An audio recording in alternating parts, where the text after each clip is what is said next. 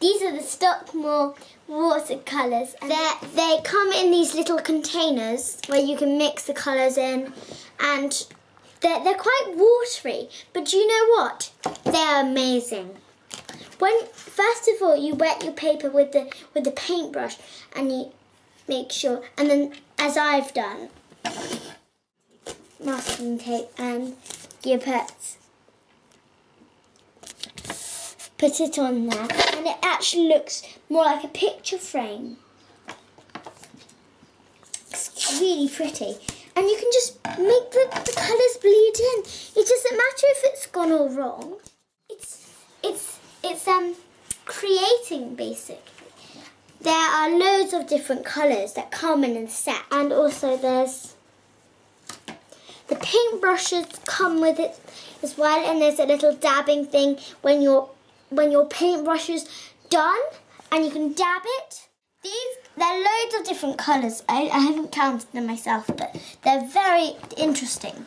There's yellow, orange, pink, for those of you like pink, blue, my favourite colour, yellow. Now I'm going to show you how to paint with watercolours. First of all, you get your a brush, and you get water. Put it in, make sure it's full, and you put it on your paper. You always must do this because it doesn't look nice if it's not bleeded in. You could do it if you wanted to, but it's nice if you put water on it. So you just use your brush gently. Each set comes with pots, as I've said. If you wanted pink, this is what you would do. Let's see what pink looks like. Do you think that's enough? Add some water to this now.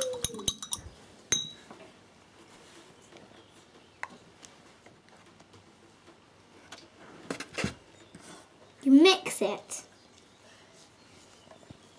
Now, I know this looks really watery, but that's the effect of watercolours. I'm going to start painting. There's a water thing, remember, and it's going to bleed in.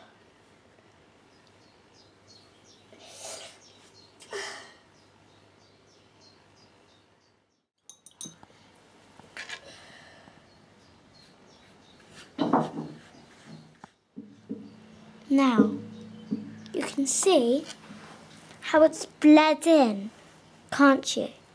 When you finish with your colour, dab it on here. Wash your brush firmly. Now, I'm going to start with a different colour.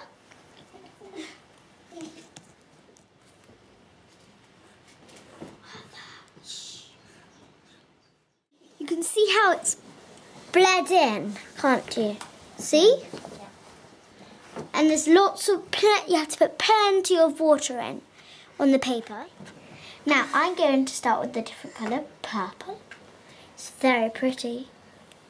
Comes watery, and it doesn't look like it in the bottle when you first got it, does it?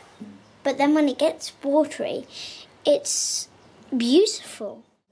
If you look after these, it'll last for a long, long time. You don't want it to be little, and it'll be much quicker if you've got a big brush. Remember to put all the lids on your paints tidily when you finish with the colour. Now, now I've finished my painting, I'm going to take off the sellotape. See what I mean? It was sort of like a picture frame. Always put the lids back on the paints like this. For another day. For another day. So it's a waste if you don't use them. You should use them for another day. Now I'm going to tidy away.